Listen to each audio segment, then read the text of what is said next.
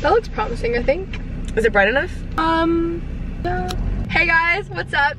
It's me, Kenzie. Today, I'm joined with a very special guest. Hi, it's Jeanine Amapola. We have known each other for... Too long. Too long. It's been like 5-6 years. Crazy. Yeah. Crazy. Both Texas girls. So we just wanted to do a little drive with me. We just filmed the forest. Great. We just filmed the first portion on Jeanine's channel, so I'll have that link down below. Yep, it's a good time. What did we talk about in that video? Boys, marriage, Texas, marriage, a lot, dating. Yeah, so we're just gonna like chat and talk. Anyways, if you guys are new here, be sure to subscribe. The battery's dying. We have the boys. I mean, we still have the questions. I have so much content when it comes to boys, so I can never be. Dude, that's the thing. Boys is like an endless conversation. It isn't. Because there's always endless problems with them. Endless problems. No, like literally, like endless. Guys, I'm gonna make a public announcement. I said this in Jeanine's video. My mom also said this to me before. I don't know if you guys remember, but there was a point in my life when I didn't want to get married ever. I remember it very fondly. Then there was a point in my life where I was like, I'll get married around like 30, and now I've gone down to like 25. Slowly lowering, and it's not gonna get any lower. No. I feel like 25 is a good age though. It's like the greatest age. I think for so long I had like a really bad view on marriage without realizing it though. Like I think I viewed it as like settling down when like it doesn't. Also like, I know this is sensitive, but like, is it also because maybe your parents got divorced? Yeah, I've realized this too as I've gotten older, and more so as I've been around families at Zoe, that I've seen like really like healthy marriages. It's just never because my parents like split up when I was like in 5th grade, so I hadn't like seen that. Like I didn't have like a model to look after that was like my own parents. So now I'm realizing that is like, I don't think it's affected like my trust issues, and like I don't fear for divorce for myself necessarily. Yeah, because you can always break that. Whatever, that habit, that chain or whatever. For sure. But yeah, no, now I definitely see how it made me like not excited for marriage.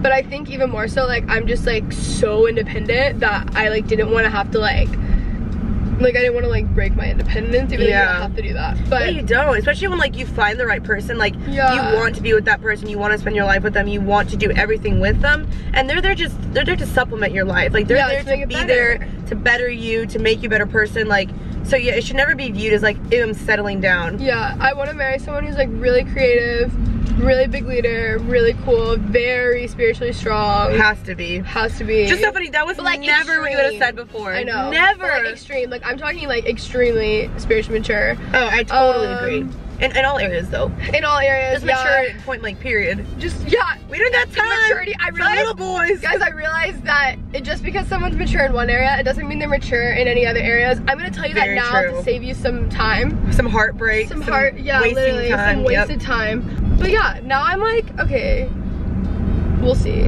But also, I could so see myself at 25 being like, ha ha ha, I live my like I watched this and I'm like, what was I thinking? Dude, do you think it's like one thing that like you've been learning a lot in life lately, or that like God's been teaching you?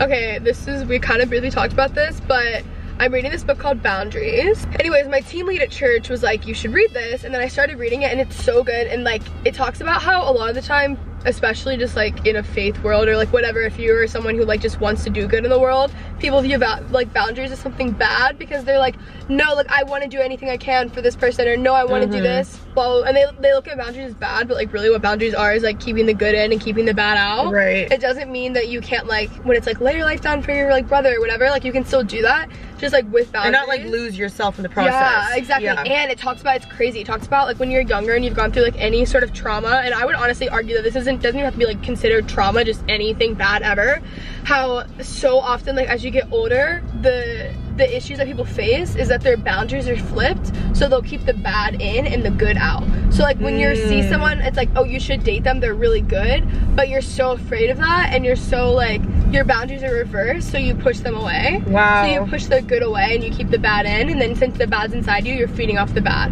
So it was just crazy. That's crazy. That's some straight up psychological stuff right there.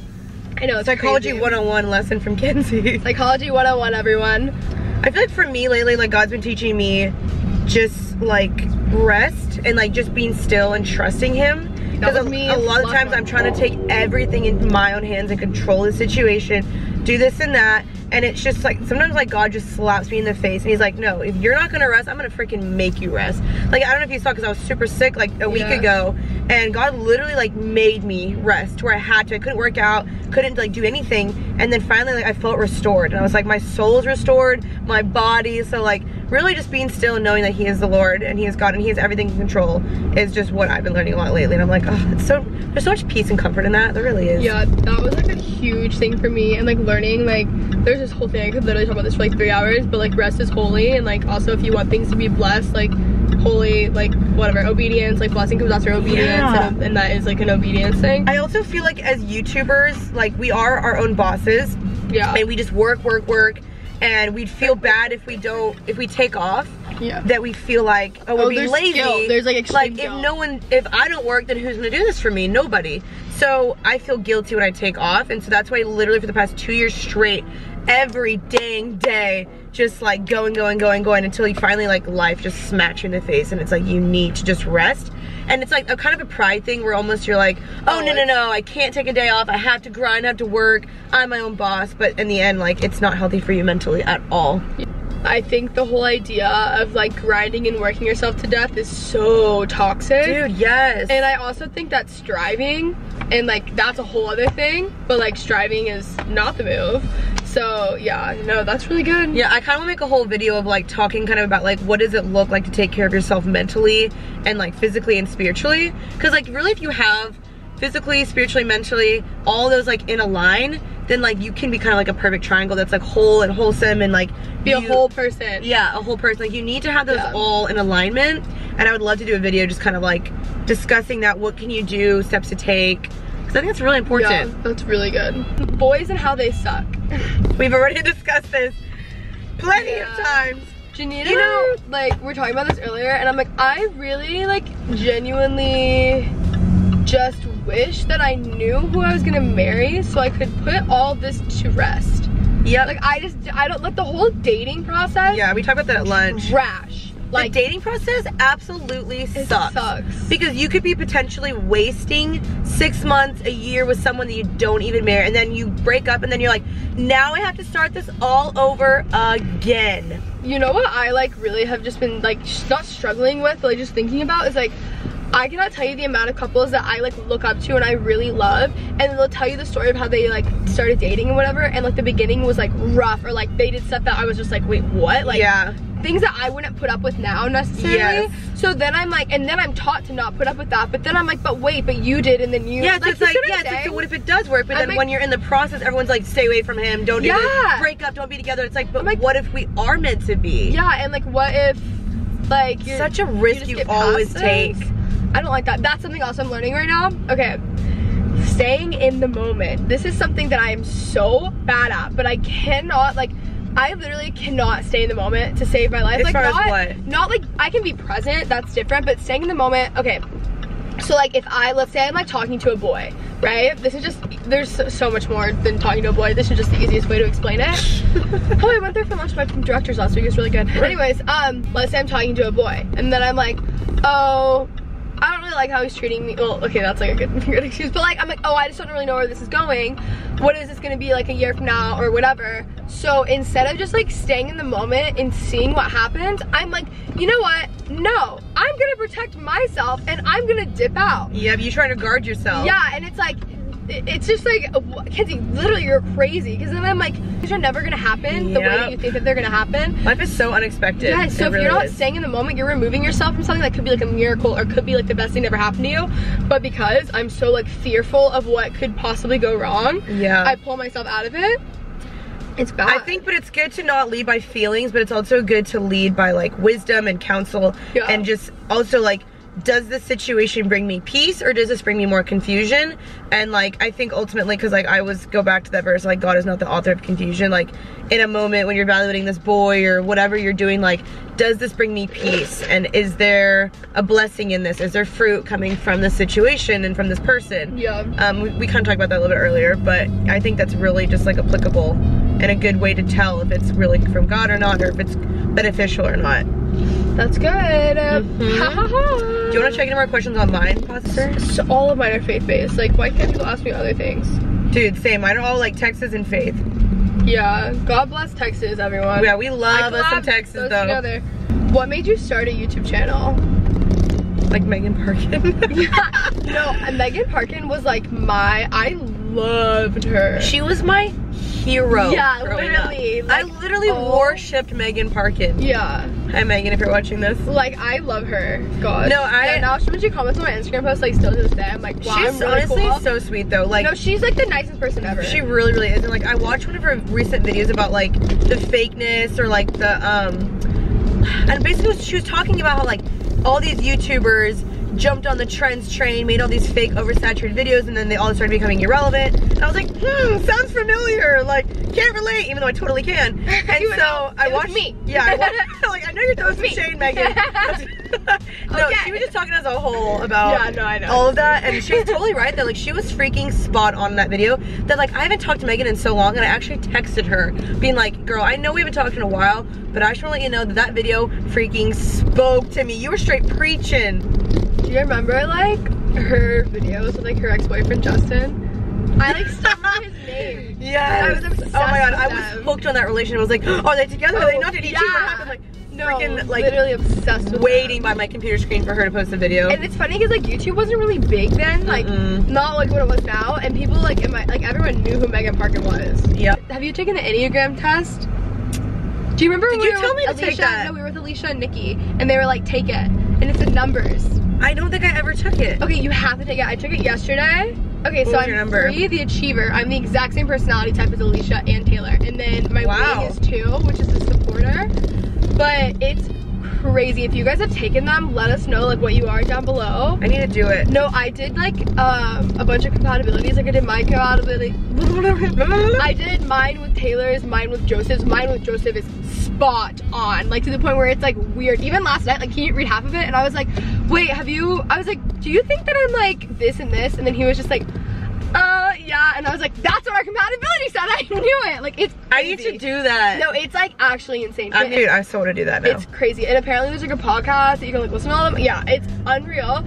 So I'm a 3. Am I wing 2? Is that I'm a 10 out of 10. I'm a 10. That's literally what Joseph said. He's like, I'm a 10. I'm like, shut up. Is there anything that you like regret in life? Like you look back now and you're like, ouch. The only thing that I would really regret is if I've like poorly handled a situation, and I feel like I used to react really emotionally, like quickly. So, and just in any situation where I like reacted emotionally. But now you're so unfazed. No, I'm so unfazed. So unfazed. Like it takes a lot to get me like really like riled up about something. Like I think it's cool. But I had to work. I'm not naturally like that. Like naturally I'm like, I'm gonna like fight you. But like now I'm just like, okay. Yeah. Like I couldn't really tell you the last time that I was like mad. Or would even I just don't like well no, I definitely like I still feel the emotions. I just don't react to them. Yeah. Like somewhat like this person that I love. No, your feelings are real, but they're not always true. So just because you're feeling some way, you do feel that, but that does not mean they're true. Yeah. So like I've found just so often too, like if I just sleep on something and I wake up the next morning, I don't even care. So then I'm like, you know? Pretty cool quality that you have though, but that definitely takes a lot of like discipline to get up to that. It was a lot of that. Wait, Alexa needs to make she needs to make her own car. Alexa, Alexa, take me to the freaking mall, and she just drives you there and you don't do anything. Wow, now we're really talking. Now, yeah, that's the future right there. That is the future. I think having a little partner like alongside with you it'd be kind of nice, you know. I think that not gonna lie, in order to like enter into a relationship though, like you have to be like very secure. Yeah, and okay with yourself, being okay with yourself, and being alone. Being alone and yourself and your calling, like you have to be extremely secure. Yeah, because you don't want a codependent relationship. Yeah, like that. Don't want that. That is like what I think like scares me. But yeah, I've been in one of those before. That was not fun. Like been there, done that. Like that, I don't know. I feel like something that actually like really does scare me is that I don't want to like date someone and then like think that I'm gonna marry them and then like not marry them and then have to like start over. So like girl, yes.